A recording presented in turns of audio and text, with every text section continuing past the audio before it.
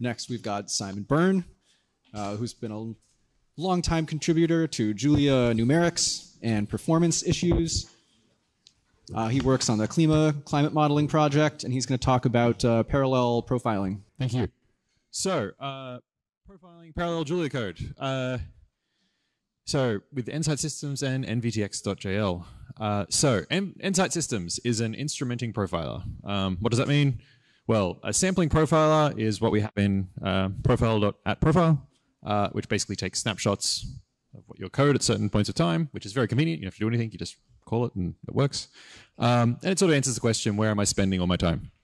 An instrumenting profiler requires you to instrument your code, which basically means you stick annotations in your actual code. But it can answer the more complicated question is, what things are happening, when are they happening, what order, how long do they take?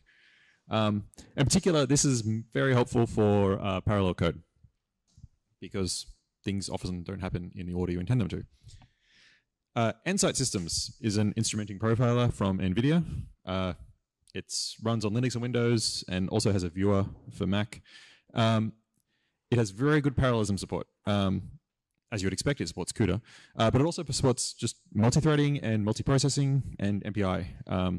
So you don't actually need a GPU to use it. And you can download it for free from their website, although you need to sign up for an account. NVTX is their instrumentation package. So it's a C header-only library, which usually would annotate C code, but you can also build it as a shared library. And so NVTX.jl is a package of Julia bindings for NVTX that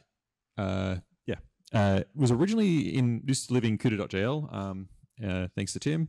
And then I sort of adapted it, expanded it a bit, and I wanted to use it without CUDA, so I moved it to its own package, and now it lives in a separate package.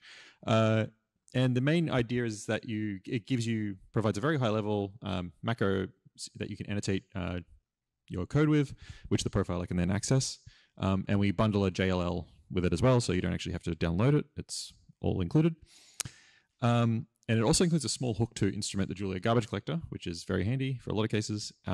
And the other thing is you can include it as a package dependent. So we make it, it's safe to include as a package dependency, even on systems where the profiler is not available. So most operations become no-ops then. Okay, so basics. So there's sort of three main macros. @mark just instruments a single snapshot event. @range is you put it around a block of code. So start around an expression.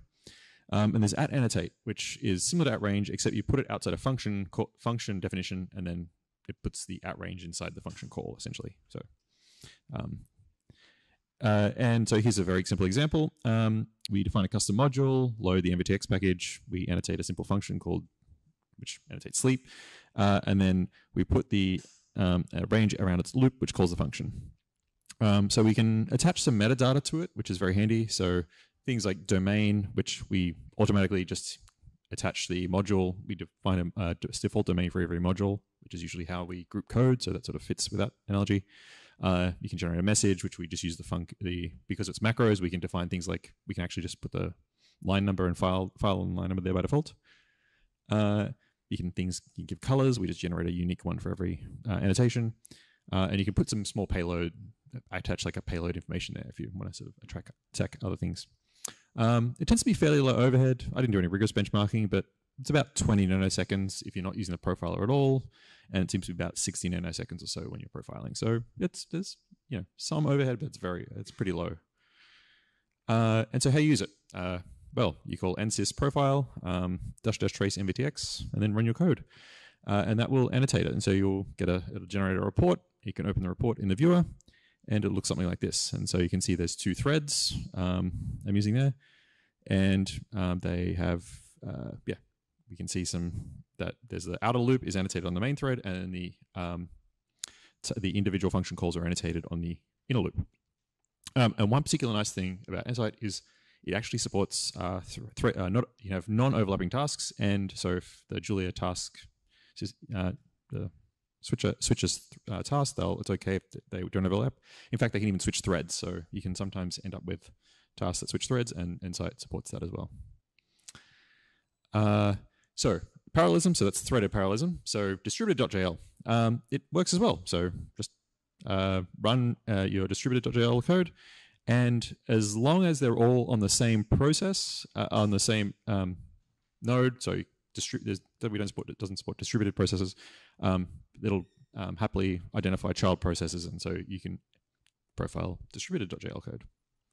The motivation for me was personally for profiling MPI code.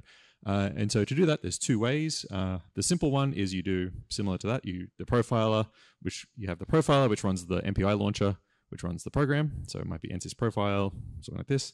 And that'll still give you, like before, will give you a single file with all the processes annotated. There's actually a more complicated way, which is, but that only, again, sorry, the first one only works if you're on a single, everything's on a single node. If you want to do actually fully distributed run, then you can put the profiler inside the launcher, and then what you'll get is now one profile per process. But it has a very handy, the viewer has a very nice multi-report view where it'll like stick them all and you can open up and view them all individually. And so here's a nice picture from our own code, and you can see sort of, lets you zoom in and out, and you can see we can attach all these different processes are all visible within the one thing. And it also annotates the MPI ranks by default, so you can see which process is going on where.